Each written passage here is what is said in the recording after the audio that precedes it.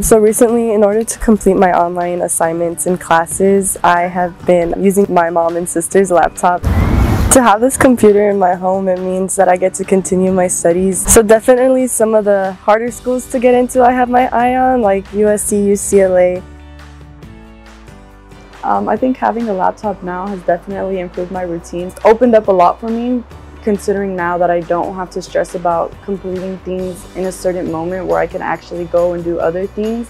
I believe that this device definitely helped me a lot in my college process. I was able to apply to many different schools. This laptop helped me in my college decision was being able to actually do virtual tours since we weren't able to visit all campuses in person. So given the opportunity to have this device at home definitely helped me in my college decision process to see all the campuses online and make my choice. I really want to take the time to thank Human IT for the opportunity that I was given and all the doors that they've opened for me for my future.